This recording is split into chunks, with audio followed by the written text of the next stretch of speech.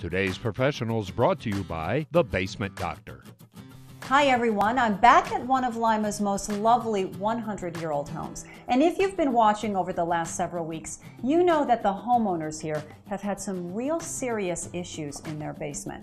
We're talking about things like seeping windows and walls and crumbling paint and mold and mildew.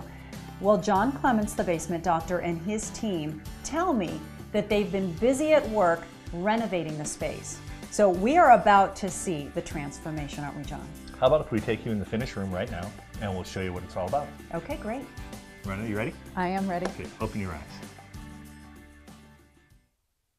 Wow. John, you would not even know that this is the same house that we've been in. No idea whatsoever. Yes. This is beautiful. Yes. I feel a little bit like Joanna Gaines on Fixer Upper. It's beautiful. What a beautiful unveil. For a 100-year-old home, too. In the Right. condition that it was in, it can be repaired. And most people don't think that it can. Right. You know, when you look at the space that we had been in, Mm-hmm.